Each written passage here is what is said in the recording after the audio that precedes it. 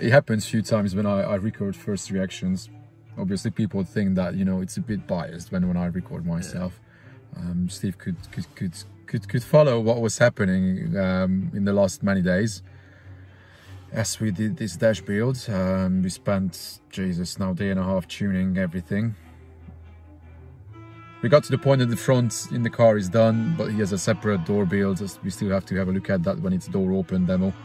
But I showed to Steve what it's like when he plays music from the Zapco HD SP5 HD player, especially really well recorded stuff. And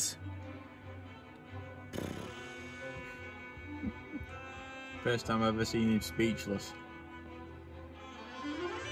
I told him that, you know, it's really difficult to build a system where, yeah, obviously you play an electronic music, it can make people go wow. You know, you play a well recorded live recording, it should give the feeling back that you are truly in front of the band and everything. But then when you play classical,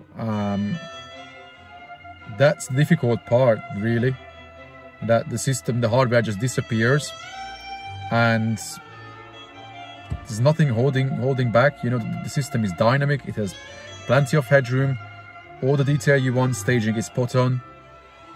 And then why probably I'm shocked is just because we spent the last many days also figuring out what to do with the 24-inch in the trunk.